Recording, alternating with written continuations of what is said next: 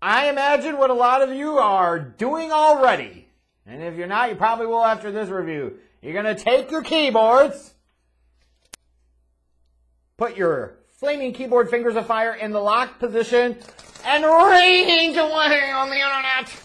Oh my god, I can't believe they did this. Oh my god, this is so stupid. Oh my god, thank god we got AEW New Japan because WWE is fucking stupid. They put the fucking WWE title on him. On him. On him. You can already see it coming. Lay off your keyboards just a little bit. Keyboards are objects too. They got feelings, okay? Christ almighty. Well, for a show, it seemed like we were just kind of phoning it in. This company, at least, if nothing else, gave us something to talk about. But you can feel free to talk about it in the comments section of this video and follow the show on Twitter, and we can continue the conversation there. And make sure, if you're not already subscribed to this channel, smash that subscribe button. Let's have some fun, shall we? All right, so where do we begin with Elimination Chamber? First, since Lacey Evans got moo-mooed, I understand that she wasn't going to be able to wrestle against Asuka for the Raw Women's Championship, but we couldn't find somebody. Anybody? Anybody? Interesting. Now, if you're saying you're going to wait for Charlotte to do the inevitable at WrestleMania, oh, God, don't make me gag, but just really weird. It seemed like nobody was on the same page. It seemed like fans were aware that this match wasn't going to happen before the people in the company, because I think they were even talking about on the pre-show that Asuka was going to defend her title. What the hell are you talking about? Why are you hyping up something that's not going to happen? But what did happen were 5 other matches on the show. That's right, 5. Get in, get out, be done at 9:30 Eastern. I'm down with that. Yeah. SmackDown Elimination Chamber match kicked it off. And at least it wasn't Kevin Owens. I'll give it that. I look at this, though, and I felt like from a booking standpoint, there were more creative, just flat out better options that you could have done here instead of what you did do. You could have had Jay actually win this thing, because, I mean, he was in this match. Could have done some you got to lay down for the tribal chief type of shit and protect the tribal chief for WrestleMania and make this all part of one big plan. That would have worked. That would have been interesting. That would have fit in to the master strategist, that is our tribal chief, the head of the table, Roman Reigns. You could have done Cesaro here, because you've been having Cesaro be showed relatively well recently. He's getting involved into a program with Seth Rollins that you are building towards WrestleMania with. You could have had Cesaro win this chamber match, go and face Roman immediately afterwards, because he ain't waiting. That's right, I won't either. Get the fuck out of Dodge as early as you can. My title's not at risk here. I want to go home and put the kids to bed early, damn it. And then you could have had Seth Rollins interfere. You have the ties between Roman and Seth. Now Seth would have cost Cesaro something that meant a lot. That opportunity. Instead, they went with the one, yeah, all of you that wanted Daniel Bryan versus Roman Reigns at WrestleMania, you're going to get it here in the Elimination Chamber, and he's going to get bitched out in like a minute.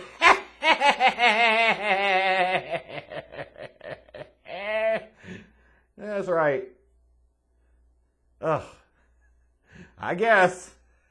You wanted it. You got it.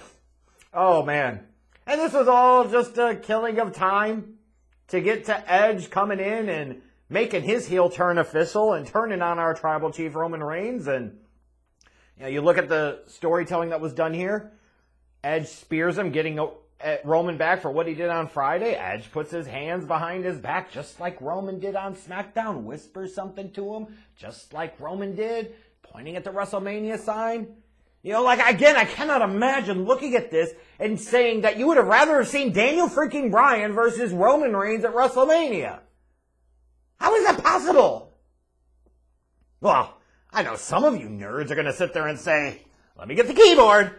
Well, if you're going to do that, then you should have had Daniel Bryan win. He's the Breakfast Club killer, and then you'll sit there and have him and Edge face off at WrestleMania.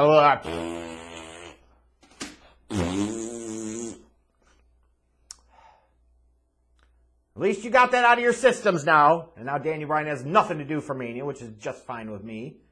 But in the meanwhile, Edge should be careful. Be careful what you wish for. Because you just might get it. Then you got the U.S. title triple threat. There was no Keith Lee, so they had a fatal four-way number one contenders match on the pre-show, which Morrison won, which makes you ask the question of Retribution has got to be the stupidest faction we have ever seen in WWE history, right? Like Ali's in that four-way. He's got help ringside and still can't get the job done. Like, what purpose do they serve? What is their point? There is no point. There is no purpose. It is stupid, and everything about them is stupid. And, of course, getting to this spot, of course they're going to have the black man lose his title during Black History Month. That's petty level Vince to the nth degree. What better way to show, right? That MLK's your hero, Vince, than having Lashley lose the title. Well, at least you did it in a way where he was protected because he wasn't actually involved in the pinfall. But of all the people, it's got to be Matt Riddle. Bro. This fucking Dollar Tree Lady Lee version of frickin' RVD, with all the mimicking of shtick and none of the appeal, is now your United States champion. A perfect example of why the hell you don't want to watch Raw every week. Like, even once you got Morrison into this match, it seems like you could have done something infinitely better here by having Morrison win the strap, and especially with what happened later on in this show, you could build to that inevitable tag match at Mania and put the U.S. title online. Like, just weird decision here. And of all people, like, why does the USA Network like Matt Riddle? Like, what is the appeal? What do you like about him? He's a fucking putz. And as far as fans, what do you like about him? He's a putz. Among other things. Unbelievable. The Women's Tag Team Championship match, I think we thought one of two things would happen. Either Sasha or Bianca would turn on the other and they wouldn't win the belts, or they'd actually win the belts just so that way they could lose them later to use them as a prop to help advance their story towards WrestleMania. Well, needless to say, you got neither one of those. That's right. Black Girl Magic gonna lose at Elimination Chamber. All because of Reginald, because of his thirst. Now, you know where this is going, too. You're going to sit there and try and shoehorn wedge Carmella into this. Why? She's a fucking loser. She sucks. Who cares? Get her the hell out of the way. Because everything you're doing with this is a distraction towards what you should be building up to be one of your either night one or night two, but probably night one main event of WrestleMania, which is Bianca versus Sasha for the SmackDown Women's Championship. Like, this is an example of where you're getting too cute. For what? Probably because you booked yourself into a corner where you don't want either one of those girls to lose and you feel like Carmella's got to be the designated pinfall person at Mania. Well, then at least do it with Bayley. It was bad. Waste of time. Which brings us to the main event, which was the WWE Championship Elimination Chamber match. This shit started at like 8:45, and you know what? Cool with that. Let's wrap this crap up, because we got work in the morning. You know what I mean? I'm just saying. It was... I don't know why Kofi was so adamantly talking about Randy Orton's thighs. That was weird. Your thighs are thick. Really? I guess. What was even more surprising is they just had Kofi eliminate Orton relatively quick-like. So one of the things that people were actually looking forward to potentially with this match is wondering how the Fiend was going to appear, when the Fiend was going to appear, maybe Alexa would appear, and instead you got none of that. Randy was just quickly discarded, and it was just really, really weird. Another reminder, too, about just how stupid Retribution is. Why wouldn't you have Retribution attack Kofi and take him out? That way, at least you're tying in the previous story, and then have Ali take his place. Well, when you're the stupidest faction in WWE history, why the fuck would you, I suppose? But even as I watch this match, there's like different moments here. Like there's the one point where Jeff Hardy hits the Swanton on AJ. He gets up, he's going to get ready to pin AJ, and Drew hits him with a Claymore kick to eliminate him. So, number 2 Drew is also a dipshit because, you just think about it logically, like, why wouldn't you let him eliminate the other person and then you hit him with the Claymore kick so that way 2 people are out of the match instead of just 1? That's dumb. And then even with the whole thing when Sheamus is getting ready to take out Drew and then here comes AJ Styles and he ends up taking out Sheamus. Why wouldn't you wait until Sheamus pins Drew and then hit him with the phenomenal forearm so you could actually win the fucking title? Anyways, and speaking of that, I didn't realize the whole purpose of having the pods and having the 5 minutes in between entrances that you can have almost take down the plexiglass so AJ can enter the match early. Weird. I guess we're just going to let him do it? Whatever. But, once this match is going, you're like, man, just get through it and have Drew win it. And that's what they did. And then everybody's sitting there waiting with bated breath to figure out, like, are we going to have a Miz cash in? Or, oh, boy, did we ever. Out of nowhere, here comes Bobby Lashley bashing frickin' Drew's brains in. Apparently ties into the conversation MVP and Miz were having backstage, huh? Interesting. Wonder what they were at there, what type of deal they were talking about. So once Lashley lays waste to Drew, here comes Miz. He's the Money in the Bank holder. He cashes in. And son of a bitch, wouldn't you know that we're ending the Elimination Chamber pay-per-view in 2021 with The Miz as WWE Champion. Awesome! and of course, again, let's get the keyboards ready, because you got all types of flaming to do with your keyboard fingers on fire. Yeah, I can't believe they would do this. The Miz as a champion, he's stupid, he's a joke, he's a comedy act. What's next? You're gonna sit there and take the David Arquette approach and have Bad Bunny become the WWE champion at WrestleMania? Like, that's the worst possible thing they could do at this point. I can't believe this. Why would they do this to Drew? Nah, shut the hell up. Like, if nothing else, they gave themselves options. Drew will get a rematch, maybe at Fastlane. Then you can have Bad Bunny cost The Miz that match, and you launch off towards Lashley and Drew at Mania, which also then gives you more heat for the Miz and Morrison, Bad Bunny, Damian Priest tag match that is inevitably coming at WrestleMania any fucking ways.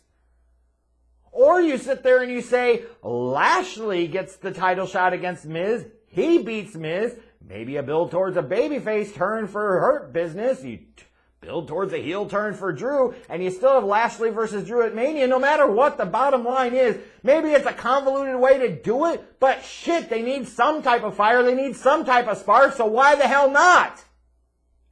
Drew as a champion sucks. He's boring as hell. And if you're going to say, well, Lashley's just another Drew, he's got MVP and a faction behind him. That's where the comparison ends, you morons. So you can either go into that next pay-per-view, which is what, going to be the first one on Peacock? You could have Miz versus Drew or Miz versus Lashley. You could do some type of goddamn triple threat. Right? You got options. That's the point. You've got options. You could have Bad Bunny come in, interfere, and cost him the match. You've got options. You've got logical things that can tie in. You could get to Lashley having a world title match at WrestleMania and possibly walking out of Mania the champ. What the hell is so wrong with that? And if you're telling me that the Miz being champion for a few weeks helps get us to that end state, then sign me the fuck up. If anything, as I watch everybody again with their on social media, it's a perfect reminder of why the hell the majority of fans would have no business at all, ever booking a wrestling show or writing for a wrestling show. Because I could only imagine the abominations and abortions of storylines and decisions that you guys would do. How you can't see this coming. How you can't see the vision. How you can't see the path forward is beyond fucking me. Is it great or awesome? Hell no! Like, to the point in 2021 that we're taking a mid-carder like Miz and putting the world title on him to do anything and basically using the title potentially as a plot device for a match with him and a freaking hip-hop artist in 2021 is stupid! But it's so bad at this point. What the hell other option, what the hell other choice you got? At least it's something. And hell, at this point, Bad Bunny being WWE champion would be far, far, far from the worst thing they could possibly do. Be much better than having Drew champion for another 6 months or a year. I guarantee you that. Now, that's not where they're going, obviously, but Christ almighty. The ranting and raging that you're seeing about this, people getting so blinded by the moment and getting caught up in the moment that they can't see the forest through the trees. And no, I will grant you also, WWE deserves absolutely zero benefit of the doubt. But, can't you see where this is going? Can't you see what's going to happen? But at least there's nothing else, they have options. They have options. And the reason they needed options is because Drew's not that dude to begin with. No matter how much they try to force him and pound him and prop him up, it's not working. So if you got to take this roundabout way to freaking have Lashley walk out of Mania the champ, then I'm all fucking for it. If this is all about just getting to the point where Drew is champion again leaving WrestleMania, then you know what? You should take to Twitter and social media and flame away with your flaming keyboard fingers of fire because that's just one gigantic waste of fucking time. But if you can't see how this is being positioned, if you can't see what's coming around the corner and now around the bend, I don't know what the hell to tell you. Just wait a couple of weeks, okay? Maybe you'll feel a little bit better after Fastlane, that's all I'm saying. And maybe you won't. But you likely probably will. Anyways, you let me know. Like, are you actually thinking that Miz is going to go to Mania the champ and walk out the champion? Are you really afraid that Bad Bunny's going to be the next WWE champion? Like, what are you guys thinking here? What would you rather done none of this and had fucking Sheamus versus Drew at WrestleMania? Bleh. I'm good on that. I'm just saying.